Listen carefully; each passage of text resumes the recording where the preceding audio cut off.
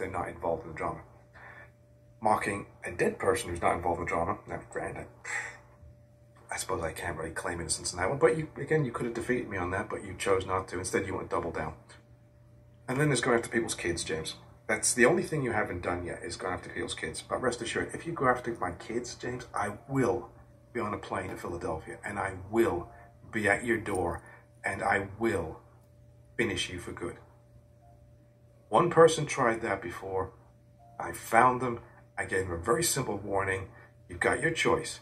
If I hear one more word from you, one more word, you're going to get a knock at your door, and you better pray to God it's the cops, because if it's me, the cops are going to have to come to take me away.